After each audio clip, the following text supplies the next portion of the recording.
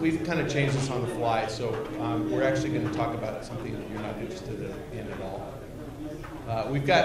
We lost a couple of our panelists and added a couple of panelists, so this is, we can actually talk about this topic if you'd like.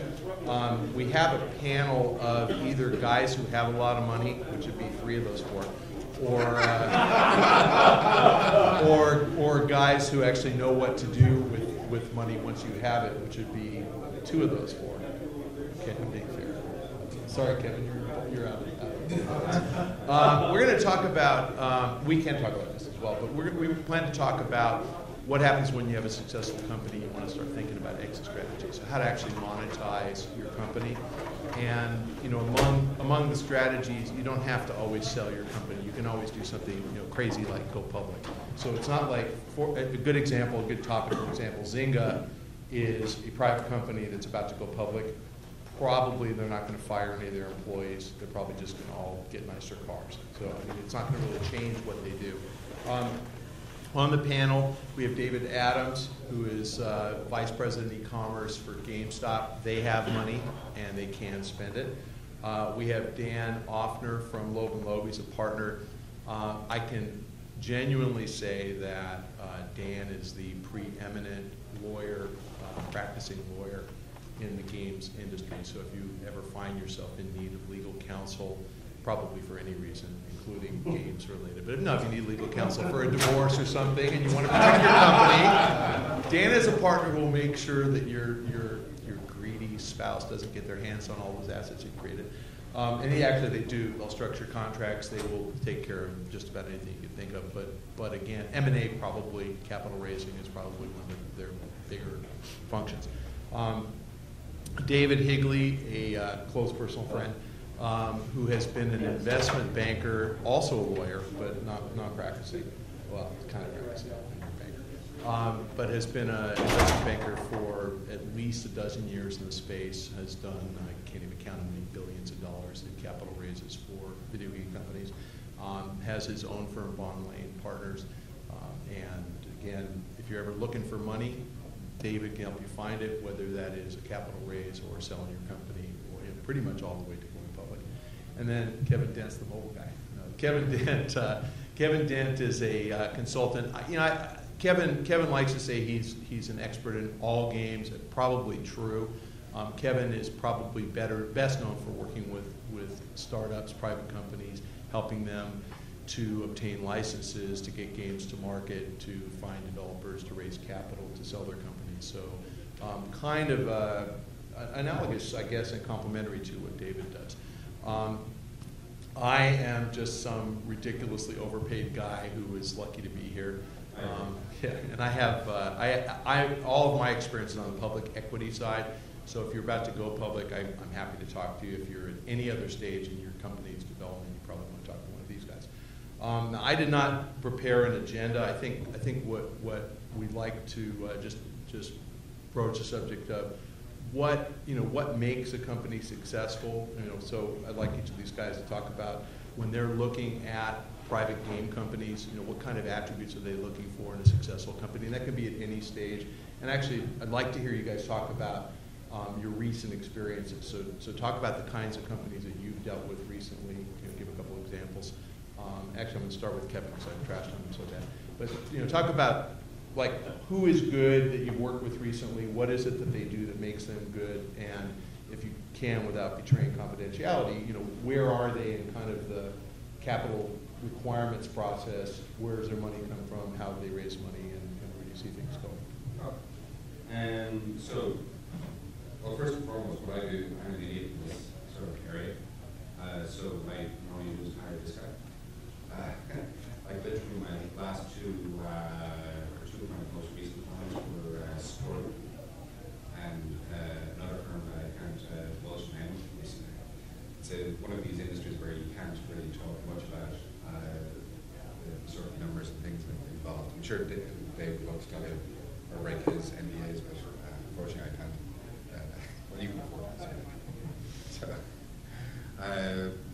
So I'd probably like to address it in just a slightly different way. Okay, when you need to talk to people like this. So you've taken your company, you've gotten solid revenues, or you're at break even. Okay, then you call someone like me and you say, okay, we need to go from break even to profitability. So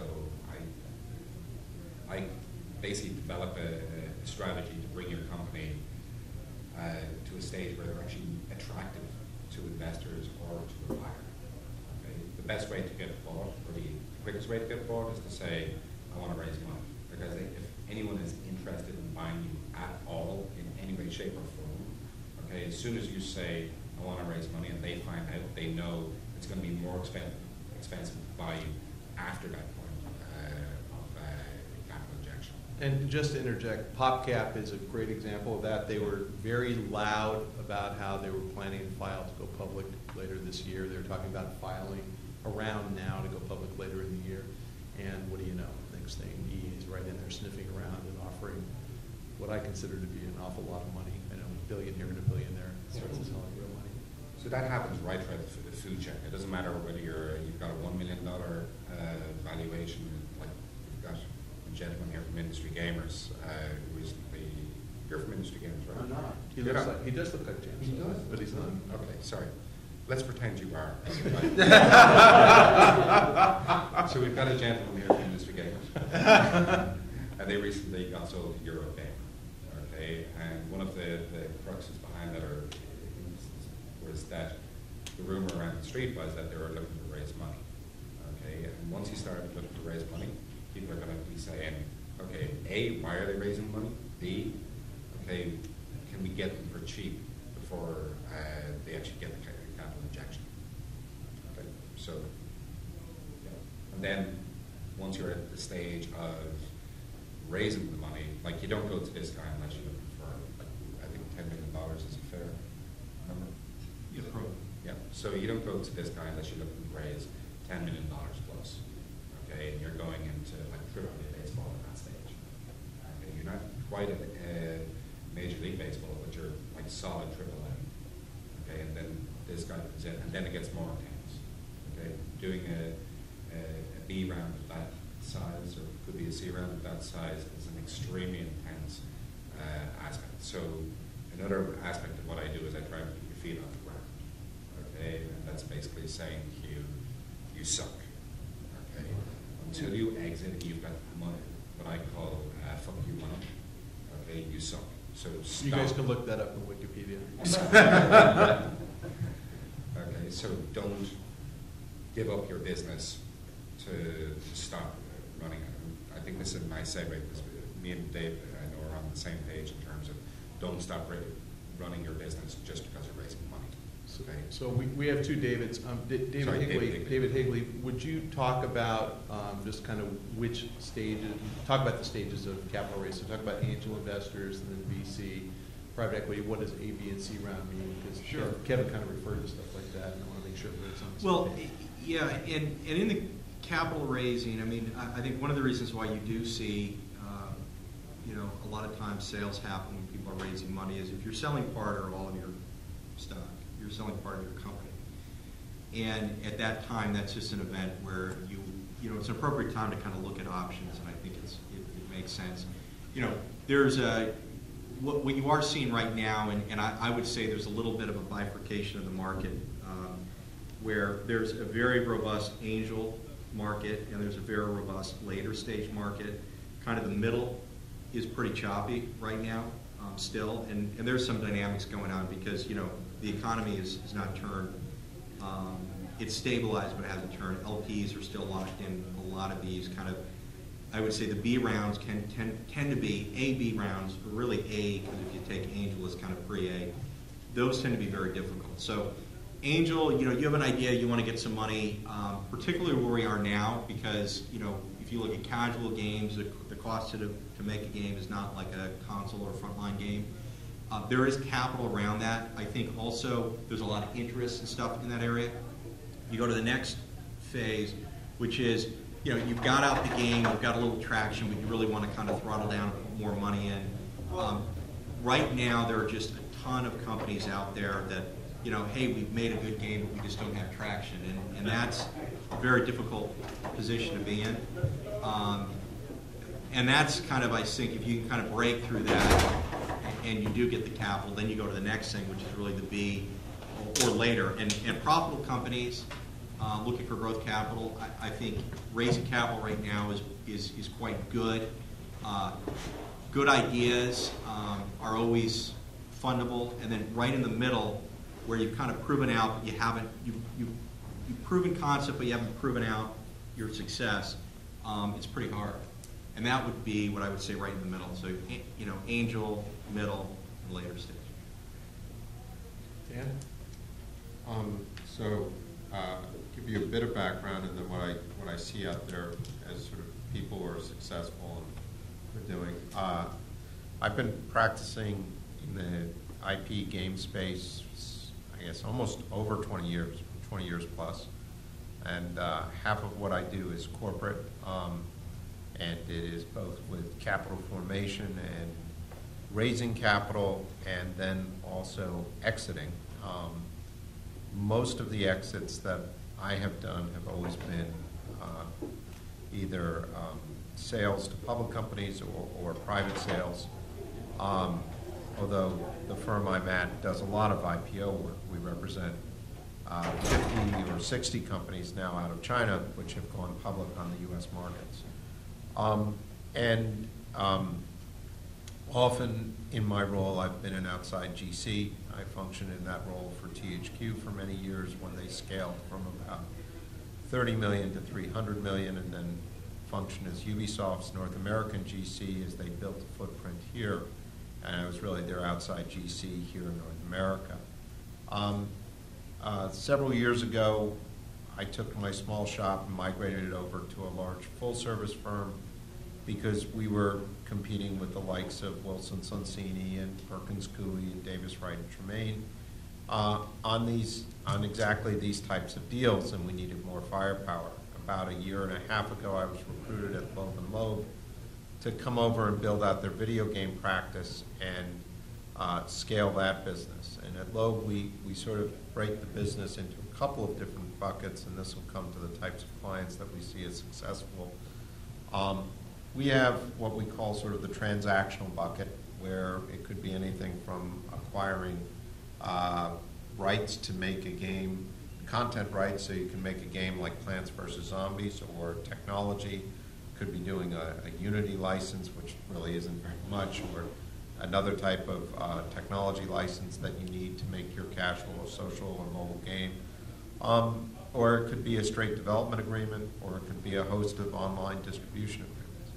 We have the corporate services area, and then we really have IP, which can be anything from offense or defense on patents, or dealing with patent litigation, or trademark analysis and prosecution. And then we also have everybody's favorite, which is litigation. So the beauty of Loeb & Loeb is that they get entertainment and they get digital. We represent people like Google and Yahoo and Netflix and others, all of whom are creating a digital highway and ramp. And when I came over to Loeb, one of the things they had promised, which I didn't really believe, was that they had institutional clients that wanted to be in the game space but also in the digital space. And I was kind of suspect because I'd heard that pitch before. And it's true. So we've been doing work for firm clients, and I'll pick Netflix as one, which decided not to set up a games pipeline at this point. I think the ingredients for success, and having been through a brief process with Netflix on their decision not to go into games at this point, and to really pursue their digital streaming strategy, is that you see people who are acutely focused on timing and what the market is doing and what they're bringing to the market at that time. They're acutely focused on execution, and they work really, really hard. And they're unafraid to take risk and go where people think they should go. At this point, we have another client that I can't mention that is sort of in the ether at this show. And they're very, very acutely focused on what I would call the end user and the consumer, and how to monetize that consumer, both at traditional retail, but also the digital, social, and casual space. I think they're going to make some big bets. I think they're going to take some real risks. I think they're going to execute really well. but I think they're going to do some things that are unconventional and run against the tide. And if I go back to the public decision that Netflix has made, they're not going to take their, how many millions of subscribers? Well, 25 before they raised price, right. Probably 22 now.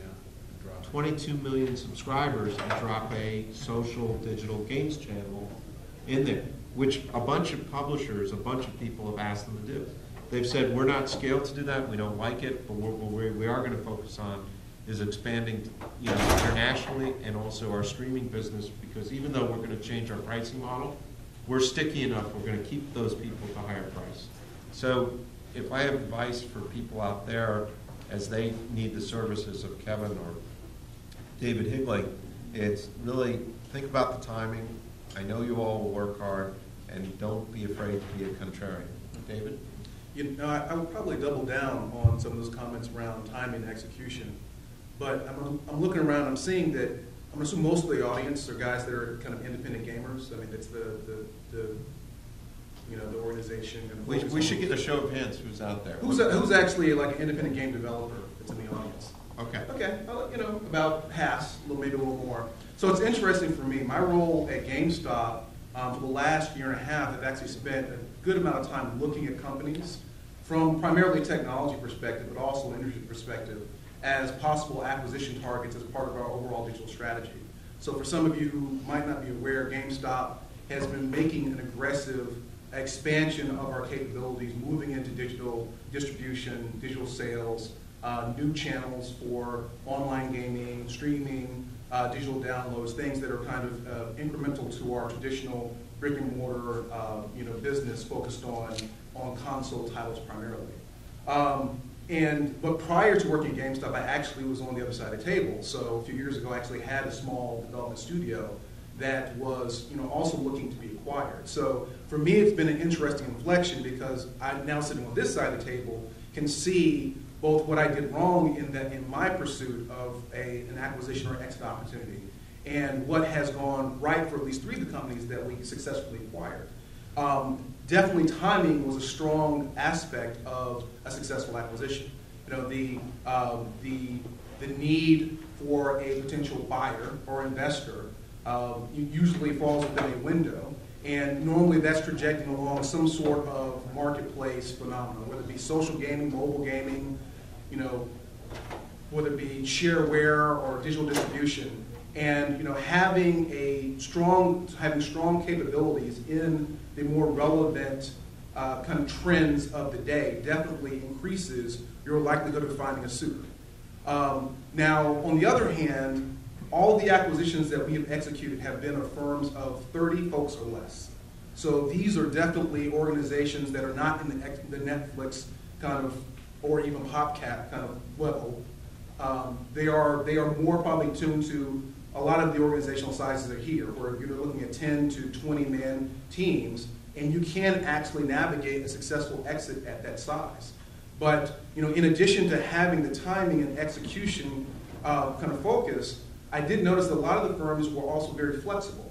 So there's a need when you're actually going to kind of incorporate into a large entity, in our case, like we're acquiring companies to be part of our digital strategy, for you not just to fill one role, but also be able to morph somewhat to be able to fill sometimes multiple roles. And it was the ability for those organizations to execute, as well as their kind of knowledge of the space, ability to transform in some ways, that was really attractive for GameStop. So case in point would be our last acquisition, which was a company called Spawn Labs in Austin. This is a company that was actually focused, their product was a sling box for video games. And they pivoted to become a competitive streaming option. So now they're competing with online and Icon. So this was something where they recognized, well, we can demonstrate that we've been able to execute on a budget and within our own kind of within our own means within one model, but we can also show how we could be a bigger player in an emerging trend, and this is how we can make the narrative bridge the gap between A and B. And I think that was something, as you're looking at a small studio, independent gaming, you're probably going to be focused on your primary line of business, primary product, primary capabilities, but always thinking, what is adjacent to me that's interesting, that actually might be something where there are better opportunities for me to actually find a suitor if I'm looking for an exit strategy, something to consider. So the younger and far better looking David just brought up a really interesting point. Thank you. Talking about what makes a successful acquisition. And I think it's interesting because he comes from the perspective of an acquirer. So I think you should think about all capital raises as zero sum. Okay, so yes, there are outcomes where you can do fine, you come out a winner, and the person who's funding you comes out a winner. But more often than not, one of you comes out a little better than the other. And I think one of the reasons that we constructed this panel this way, kind of went this way, and it's really not an advertisement because I doubt anybody's ready to go public. I don't think I'm getting any business out of this at all. But if you watch Curb Your Enthusiasm, I did not see it last time, but a week ago, Larry fired his divorce lawyer and hired some guy he met in a restaurant, and next thing you knew, he lost everything. That's what happens if you pick a bad person to represent you. If you pick nobody to represent you, which I would say is probably true of all of GameStop's acquisitions, everybody they've acquired has been unrepresented, it's always a successful acquisition for GameStop. And again, no diss to you guys, I mean, more power to you. Go look at all the acquisitions EA's made and Zynga's made, and how many of those people had representation? Almost never. Yes. So I mean, occasionally, but it's the acquirers would vastly prefer to deal with unsophisticated sellers, and they want to tell you what you're worth. These guys will help you appreciate what your worth is. I think it's like selling your own house or selling your business. Yeah, no, please. I would like you guys all to speak to that. So I'd like to hear your perspective on what you add in value. What exactly do you do that adds value? So I'm going to joke about what lawyers add as value. Net negative, but most lawyers are viewed as deal killers, et cetera. But I want to speak to that because most people show up with me when.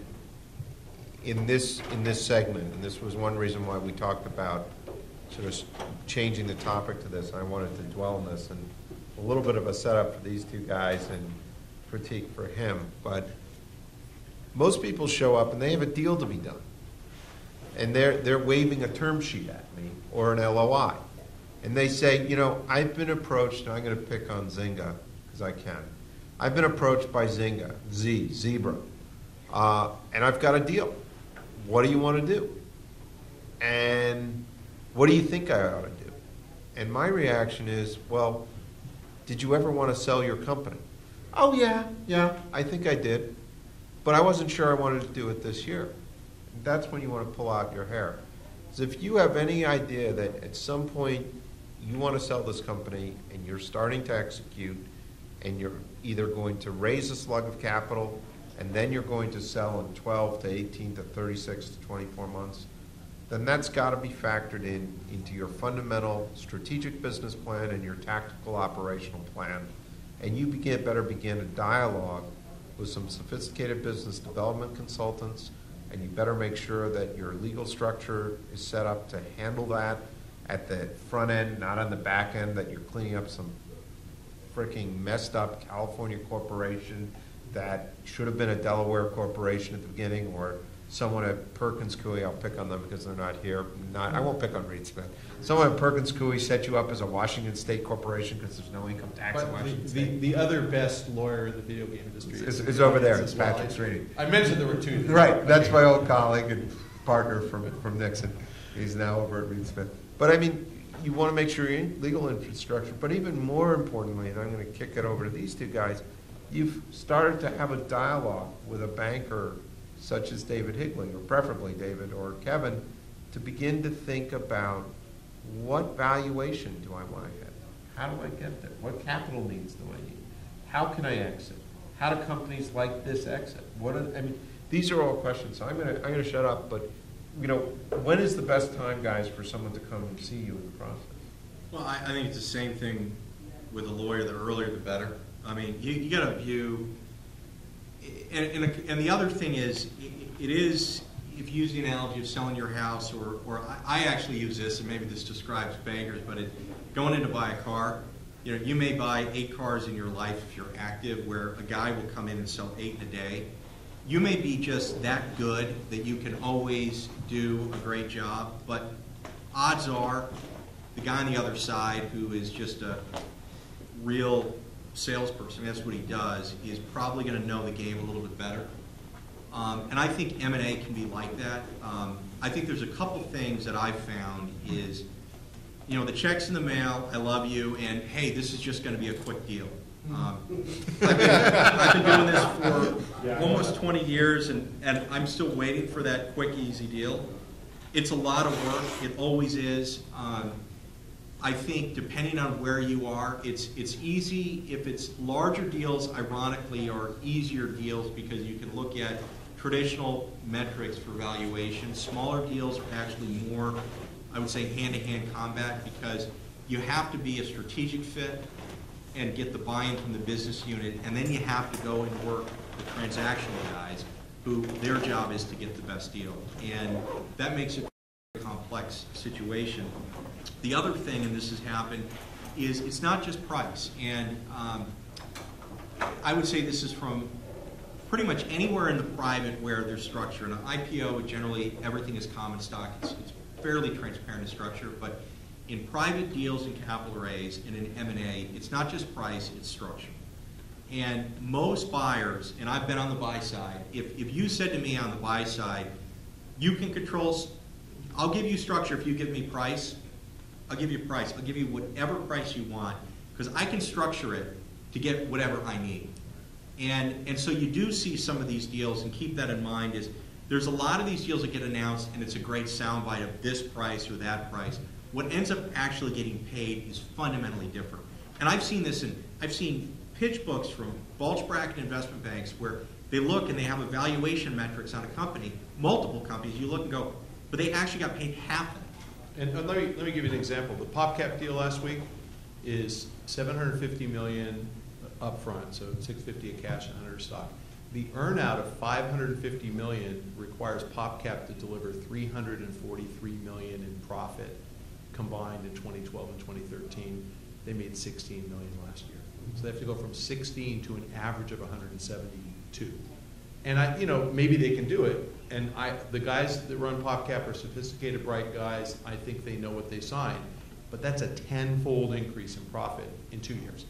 So impressive, and if it happens, EA got a great deal and PopCap got a great deal.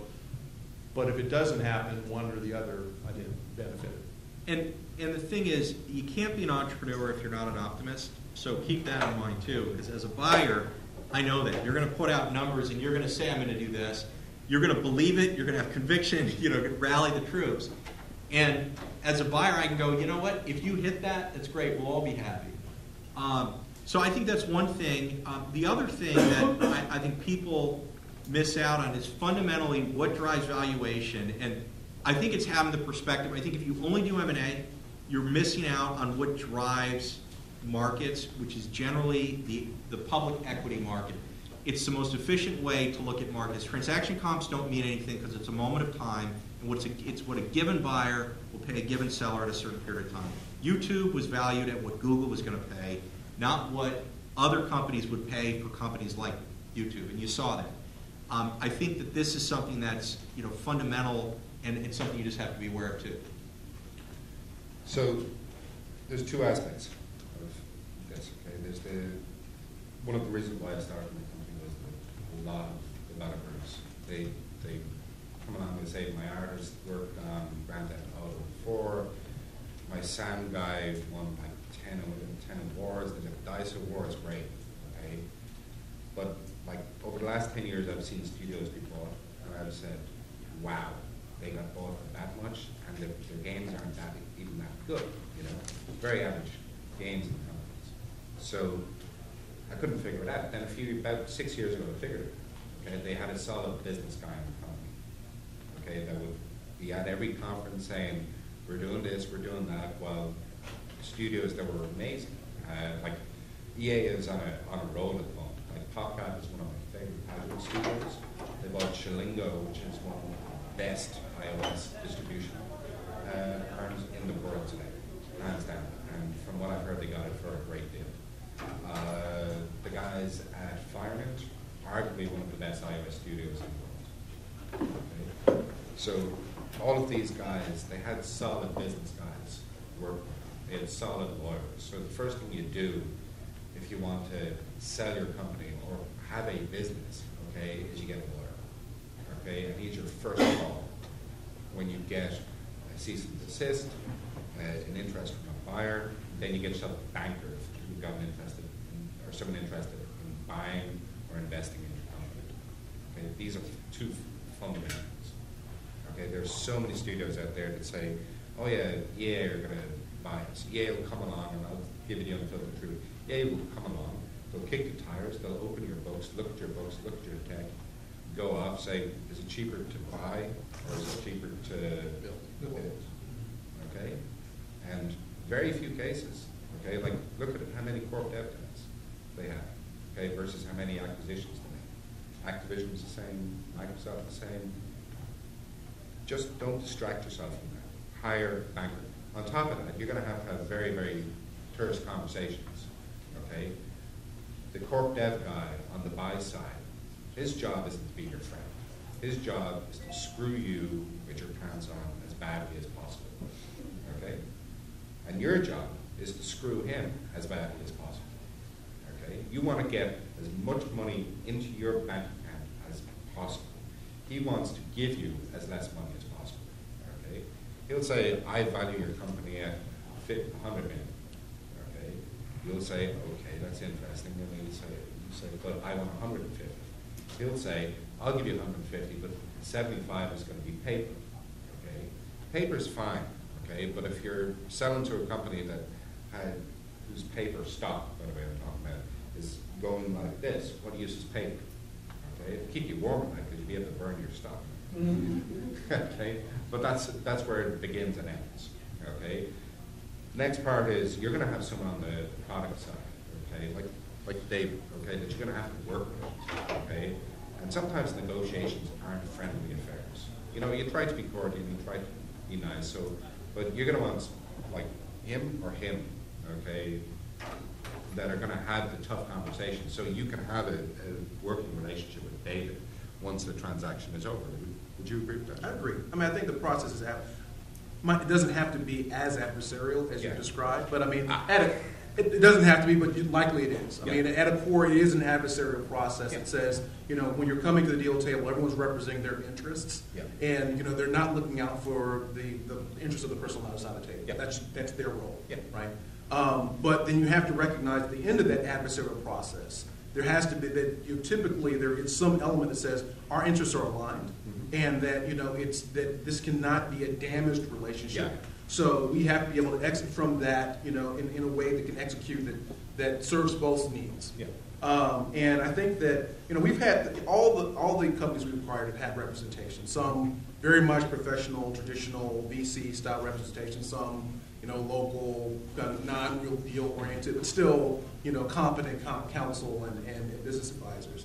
I think that in the end. Sorry, can I just add one quick note? Okay, when I say lawyer, I mean a lawyer, like someone like Pat Sweeney or Dan Offer. Okay, I'm not talking about the guy that did your father's will. Right.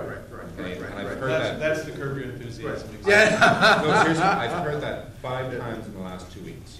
Oh yeah, I've got a lawyer. I don't need a lawyer. And I'm like, who's your lawyer? And he goes, oh, my guy that did my father's will or probate or whatever. Okay, use a game lawyer. You call a plumber when you've got water problems, electrician when you've got electrical problems. It's the same thing. Lawyers have different professions within this. And I think that it's great that you underscored that because it underscores the commitment that has to be made to the process. It's not to actually go through to position yourself for and to transact a deal is not cheap.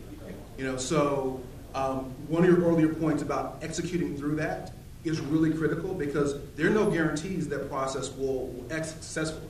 And that's even if you get the best representation, on your side. So, I won't say that most, but many deals will not close successfully. So I think that, there's that part of the challenge for a smaller firm is you can't tread lightly into that decision. It's going to require significant investment. If you haven't actually prepared your books and had, an accumulated kind of plan a longer plan for actually moving towards acquisition. There'll be a lot of catch-up costs that you have to pay in order to prepare yourself for just the diligence aspects of a transaction. And so it's, it just becomes one of those things where you can't make the decision lightly. You have to be ready for that investment, and you have to be prepared that at the end of the day, it might not close successfully, and you hopefully will want to continue to operate your entity, beyond that, like as in its standalone form. Yeah. So I have a couple of anecdotes, and I can't name names either, but I had two different game ideas kind of drop into my lap in the last month. Two people that I know who had ideas. One, the idea was 3 years old, and this woman had already given away stock in her company to a game developer that she randomly met, and she literally had half a dozen investors who never put any money in. She just gave people pieces of her idea because they all promised they could help her. And she's been working this idea for 3 years. Not a single line of code has been written. Nothing's happened. And she came into my office, and it's a brilliant idea. I looked at it, I'm like, this thing it's amazing. It's just, I don't want to reveal it. So I put her in touch with Kevin, because I thought Kevin at least can tell her what she's doing wrong, which is just about everything. And the other was a friend of mine who's got some money in the bank. I mean, millions. He's not a zillionaire, but who has another idea, a different idea, really great. I mean, I could see this turning into a dozen games and being a little company. And he just came up with it in the last month or two, and he's done nothing. And I put him in touch with Kevin. And so Kevin's working with these two different people, one of whom has already gone so far down the path without any help, without any representation. I think she's screwed. I think she's boxed herself in and can't get out of the hole she's in, because there are all these other people who have to prove anything they do, and they want their piece, and they put nothing in, her idea. The other guy has done nothing except talk to Kevin, and we've got him a developer, and you're going to get published. So, I mean, but I think there's a lot of horror stories like that, and so I didn't mean to the better looking David. I didn't mean to suggest that the people who you guys acquire are completely unsophisticated rubes. You're not buying a company unless they have revenue and they're doing something. But as you pursue whatever product you're developing, think about that. Think about, where do I want to be in 5 years, 10 years, 20 years. I am very friendly with Steve Perlman at OnLive, who invented QuickTime, started Web TV, sold over $600 million, started OnLive. And I remember the first time I talked to him about this, it was like 2 weeks before they revealed it. I said, what do you want to do? What do you want to accomplish? And he goes, I want to run a public company. So he's not selling. He wants to run a public company. Talked to Mark Pincus 5 years ago, when Zynga was just starting, and he would have told you the same thing. I want to run a public company, and he's going to. So if that's what you want to do, that's a whole different skill set, and you need different representation. If you just want to take your idea, make a bunch of money, this is Angry Birds, and then sell the company, that's great too. And I know they want to be public, but I'm sure if somebody gives them enough money, they're gone. I see an Angry Birds shirt back there. Yeah, but that's how it should be. And I think that you really need to think about what you want to be when you grow up, and not just randomly go through life and say, I'm just going to make a great game. And that, unfortunately, to me, is what most developers are artists, and they don't think about monetization. They think about making just the best thing possible. So, team, you guys have any horror stories or any success stories? Either way. On what you've done that's really helped somebody either turn it around, a mess that you've salvaged, or? Well, I would say the big thing that I see on the M&A, half my business has been on the public equity side. And what is great about the IPO is it's a great mantra for rallying the troops as a company. Most companies don't go public, most get bought off, and that's the best outcome because it's, people are out faster, there's, it's cleaner, there's other things. But we used to always say it was like the sex, drugs, and rock and roll, and my industry was the IPO, and that is higher profile. But the reason why it's good that you're starting to see some public equity activity and IPOs is there's a tendency if you're building something to flip. You're not really building a company, you're building a concept or something that you're not really owning over a long period of time. And one of the things, and I'll tell you, I've heard this, big company, small company, all the way through on sell side. We've got this money-losing operation, X, but don't you think a buyer may want that, and we're going to keep it open? And I've always said it's the same thing, and I don't care whether it's a huge company or small companies. You got to run your business like you're going to own it long term. Buyers don't want to. They're buying you to solve a problem, not to take on problems. And it's just that's I think something. So I would not get so focused on, and this is focused on selling your company. You always have to be in the mode and network and go to conference and do that stuff, but be focused on building a great company. And I think Zynga, Mark Pincus was laser focused on building a great company. I think, those are I think there's a lot of examples, and most successful exits, most successful entrepreneurs are focused on that, not on just how do I get out quickly, but how do I make something big? And if they can convey that, you're in a better position when you're negotiating with a buyer. You're in a better position when you're raising capital, because that's really what everybody's looking for. So we've spent a lot of time talking about the importance of good advisors, and I think if you take anything away, and I know Patrick in the audience will agree, the guys on the panel will agree, is that you can have the best advisors in the world. If you have no alternatives, you have very little leverage. And if you have all the alternatives in the world, you have all the leverage in the world that you need. And you can get, if you're the owner of certain patents and the single type of solution, I'll pick on you, at GameStop, and you need it he needs it for his e-commerce solution. It's not even a sale, it's a license. I, representing Mr. Licensor, which might be all of 2 guys, 2 girls, and the dog being the most important team member, and I don't want to sell my company, I can construct a great license deal with Mr. Large GameStop. And he might get angry, he might pound the table, he might scream at me, but I can do that because I have alternatives, because I could sell it to, my license tech to Microsoft or to any other number of people. And if you take away one thing from this, your advisor should be able to spot and analyze when do you have good alternatives, when do you have bad alternatives, when do we need to generate alternatives. To me, most small companies often don't focus on a couple of things that are fundamental to drive their business. One of them is sales. They come up with great ideas and great visions, and business development. And that's where someone like Kevin Dent, who is a business development person, consultant, can just overnight turn it around for you. Most people don't focus on, when I'm at that point, 12, 24, 36 months out, what do I see as the alternatives? If I'm building this company, and as you said, Mark Pincus was laser focused, what are my alternatives? Mark Pincus still can sell his company rather than go public. I mean, he could merge it with Time Warner and get a great valuation, not that they want to be in that business, but he has alternatives. And so I think that's the one thing that you really, as you build your company, you're always looking to maximize what your alternatives are to maximize your business value. And I guess my question is, when you guys look at potential targets, how do you assess them? Not to completely open up what your corp dev M&A process is, but what drives you to certain people as opposed to others? What are the and perhaps we're a little unusual in this regard, but we have a very clear strategy that has gaps. I mean, I think in our case where we are expanding dramatically into areas where we don't have historical and internal capabilities, it forms a pretty clear roadmap of those buy versus build kind of options. And if you have, if you're working against, a window of opportunity within a marketplace, that skews the equation more towards inorganic or buy options as opposed to build.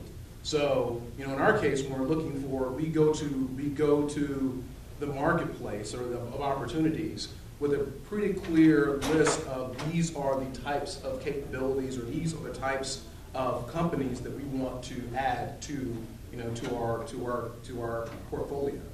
And so, then though that becomes the first stage. Then after that, I think that there is that strong focus from a cultural and execution perspective that just says, to your point, we're looking for companies that are going to solve problems, not create problems. And we're looking for expertise that is very much complementary. to those that we have internally. So the competence factor has to be pretty high, because you're not just augmenting something that's internal. Sometimes you're creating whole new capabilities. So there has to be a clear ability to execute within whatever you're requiring.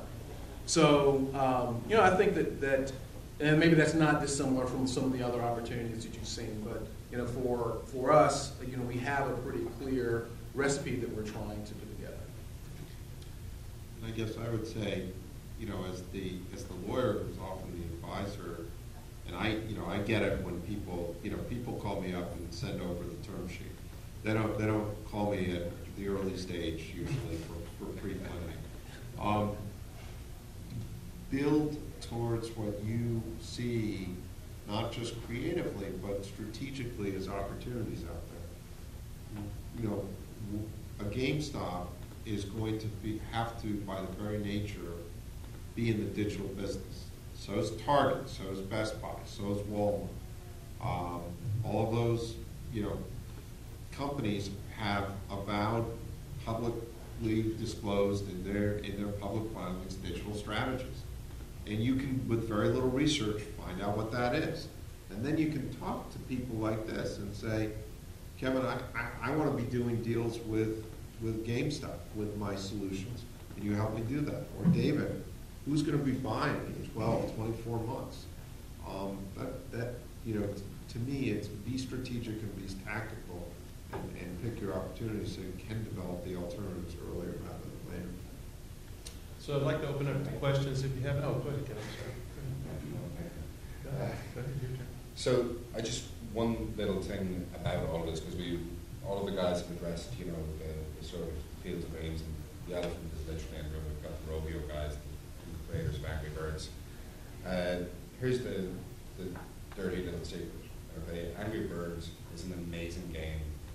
It was improbable, and we're going to have to wait a long time before we see that again. Okay, I'm sure there'll be more Angry Birds guys. I'm saying a new sort of IP that comes along. Okay, there's nothing wrong with not raising any money. There's nothing wrong with being just in your studio, making your games, putting them out there. Okay, it's been now more than ever in the history of the video games industry. People can now envision two guys working in just by themselves. Okay, probably the best example is Bolt Creative, who did Pocket God. This is a game that's done about 22 million in revenues. A few years ago, I said to Dave, the CEO of Pocket God, I said, what's your ambition level? Where do you want to be in 5 years? And he said, well, Kevin, right now we're 2 people and a dog. Okay? In 5 years' time, I want to be 2 people and a dog and maybe a BD person outside. Okay, so he hired a lady called Jean Hatchers, who's going to be speaking later on today. She's really good. You should listen to her as well. So he just basically, he doesn't have any ambition to go outside and do anything other than do his game. He licenses IP out there, and he'll do the next version of Pocket God when he feels like it. Okay, he's got no ambitions to make a movie. Okay, he's done a comic book, he's done plush toys, he's done apparel, and when I say he, I mean his BD person has basically licensed that out. Okay, what I'm trying to get to here is that you don't have to raise money. Okay, I did an interview today with Pocket Gamer, which is a mobile gaming site based out of the UK, and I basically say you don't have to be. Everyone expects to be the next Pocket or the next Angry Birds. Okay, those guys did a phenomenal job. They deserve every success that they have, but the likelihood of everyone being an Angry Bird is pretty tough. Like the statistics just don't match. So my point is, if you're making $400 a day on iOS from your game, be happy. Okay, just be happy. Iterate. Make another game. Hopefully, you'll make another $400 a day. Like that's a lot of money for a guy who's working in a studio that would normally make probably 80 grand, 85 grand working in a studio. That's a living.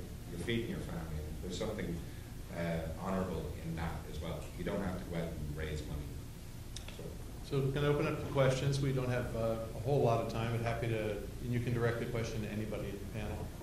Yeah. I don't know if this is exactly what you guys can answer, but in terms of trying to evaluate any company that you're looking to purchase, for example, process, health of the company, the balance sheet, all that stuff is certainly something you're going to be able to evaluate.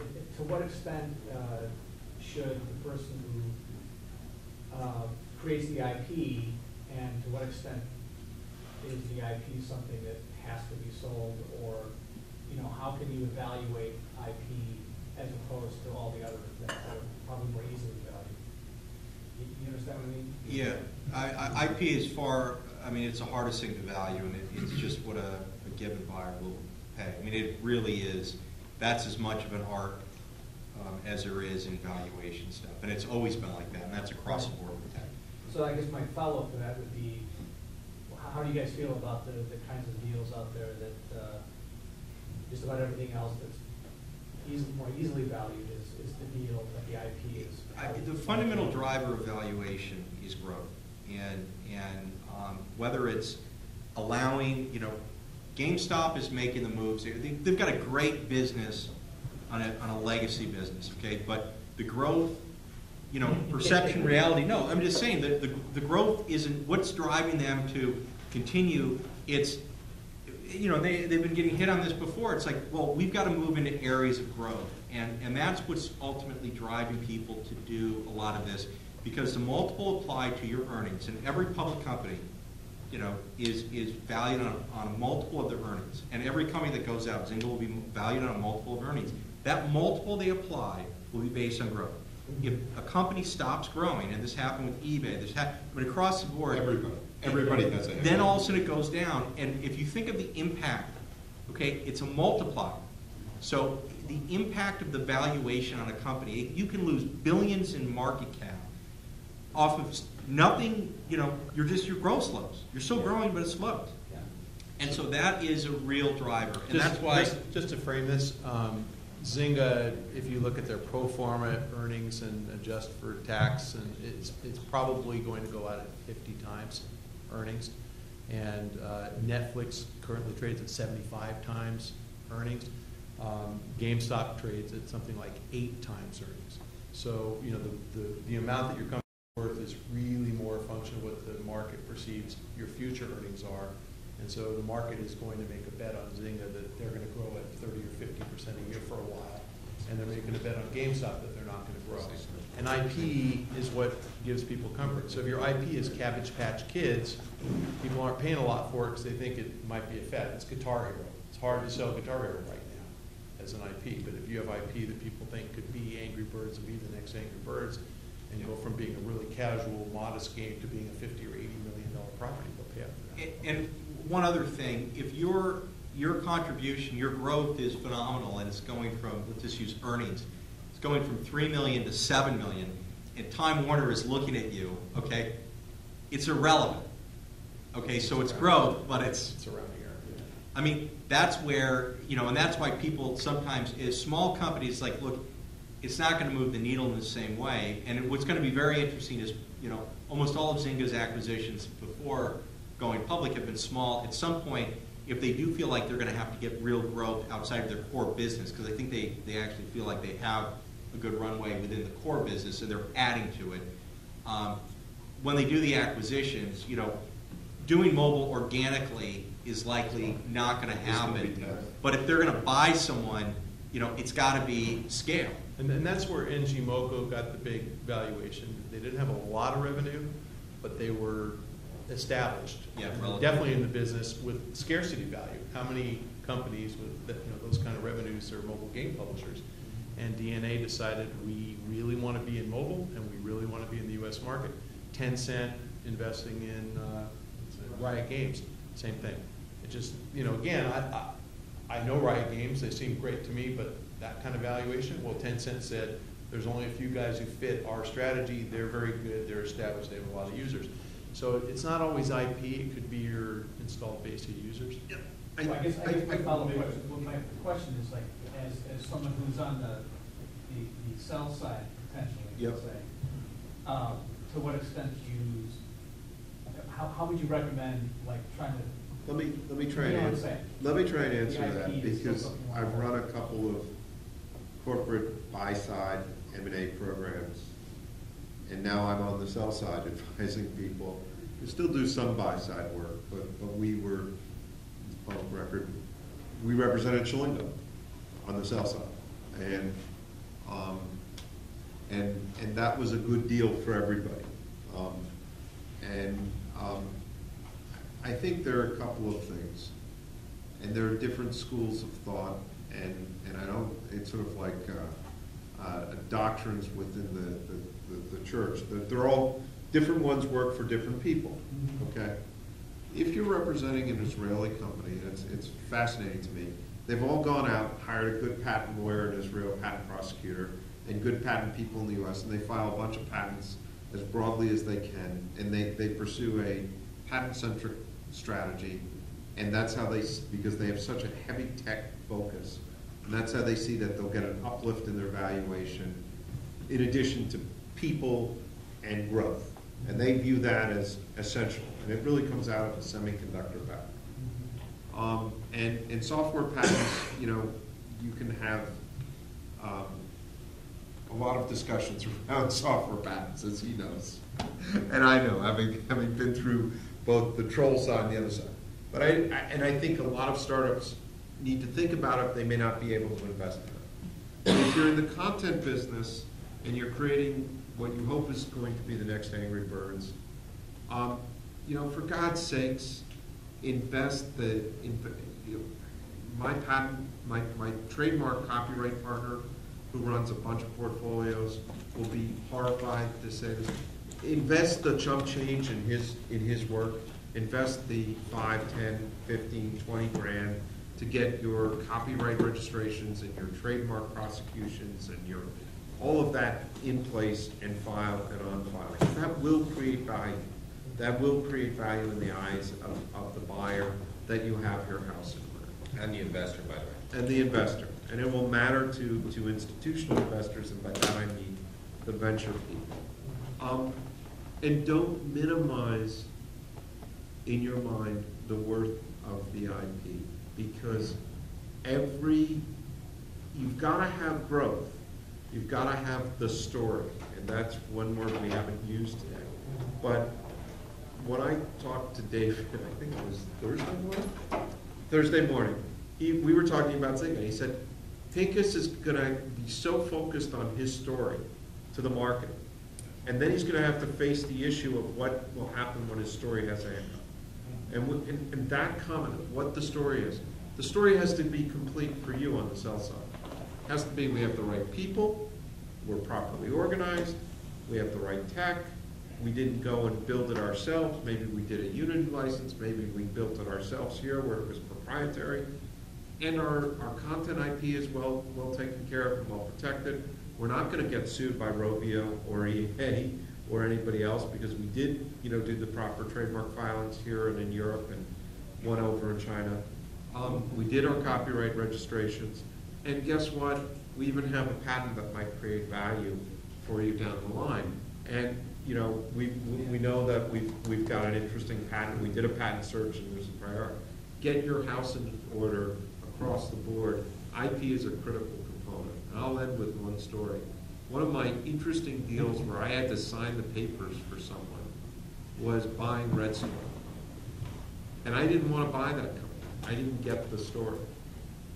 And finally the corp dev sat down and said to me, Dan, we're buying Tom Clancy's library by buying this company. And we don't have to pay a license. This is a huge IP steal. Now, needless to say, there's more to that overall story. Many years later, several times. But what drove that deal was not just the fact that Red Storm had gone from being an idea to being a growth story in the video game business really fast. And just like PopCap wanted to go public, and that was what management wanted to do, and yet the investors wanted to sell, and Ubisoft showed up in the chat. They had great IP.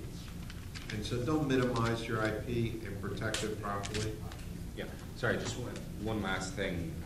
Make sure your investor or your shareholder ledger is clean, okay? So no Irish investors. Yeah. So I have a war story from this week. So company A, I went to their CEO and he was like saying, hey, we'd really like you to come on our board. And I said, okay. I said, let me do some due diligence, look at their books. They looked okay, it was a young start. Then I looked at the shareholder ledger and I was like, pardon my French, but who's this fucker with 30%? I haven't met this guy. I've met everyone, but you haven't introduced me to this guy. He said, oh, he was here for a month. He was our CMO and he left. And I'm like, oh, so he didn't have a vesting period? And he was like, oh no, we were all friends, And this, you think that's unusual. I would love it to be unusual. It's not.